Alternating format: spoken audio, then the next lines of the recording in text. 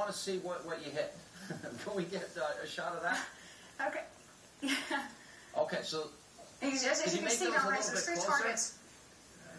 I'm only kidding. Well, then you wouldn't be able to see them. No, that was a good shot. And you planned it like that, right? You're that good at matching. I did. That was right where I was aiming.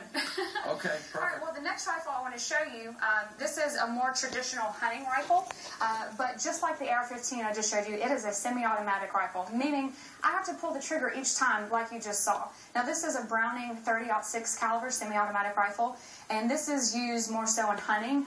This is a popular round just because of its capabilities at long-range distances on big game in the U.S., so I will show you that one.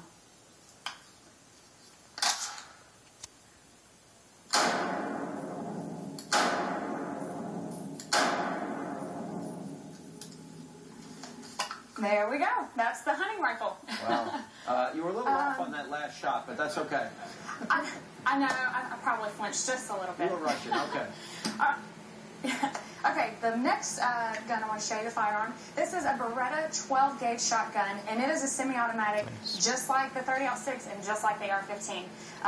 What I'm going to show you is two different shells. One is a slug and one is a waterfowl round. Now, keep in mind, this is something that I use in competition as well. I shoot a Benelli M2 12-gauge semi-automatic, and this is it's good for hunting, recreational shooting, and also competitions like I do. So let me show you that real quick.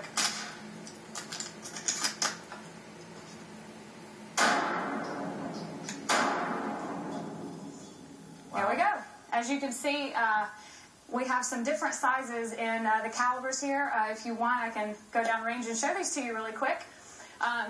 Now, the thing I want to show you, the 223, the big, bad, scary rifle, AR-15, this is the impact that the projectile made out of it. As you can see over here, we have the 30-06. It's obviously a lot bigger than the AR-15. The slug is a lot bigger than the 30-06, bigger than the AR-15. And then last are this pattern. I mean, you can see the difference. So what I wanted to show you was that this is the least of your worries out of everything that I fired today, and this is what they're trying to ban. So everything here. But the last gun you fired was not mentioned in the ban. I'm sorry? Is the last gun that you mentioned was not mentioned in the ban, correct? The one that did the big damage. Well, it is a semi-automatic. Right. Yeah, correct. The shotgun was not mentioned in the ban, and this is the damage it does as compared to the AR-15 223 round, which is trying to be banned. Do you have a quick chance to show us the 9mm semi-automatic pistol? I do. Right. I can do that really quick. Okay. What I have to show you is I have a Browning high-power semi-automatic 9mm, and it's a very popular handgun around the world, and I will show you just what the caliber does itself. Just a little bit bigger. Just a little bit.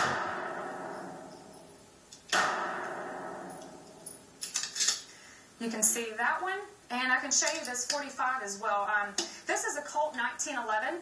It's a semi-automatic I love 1911s. as well. And I use this in competition. It got its name because it was designed in 1911, 100 years ago. And it's still, this is what I use today.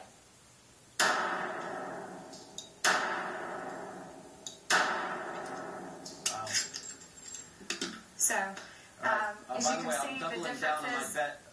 I'm betting on you, not Bo Dietl. That's great shooting. But as you can see, one last question before I let you go. A lot of people hear these names and hear semi-automatic. They're really afraid of them, and there are so many weapons that what you're really saying is there's no method, logic, reason to what it is that they're banning. Is that a fair statement? I believe that would be a fair statement. The things that you spoke about earlier with Asa Hutchinson, it's all cosmetics. It has no bearing on the firing, the functioning of an AR-15, and it's strictly for me to help me through competition. It doesn't make it big, bad, or scary, or worse than one without those features. So I believe that is a fair statement.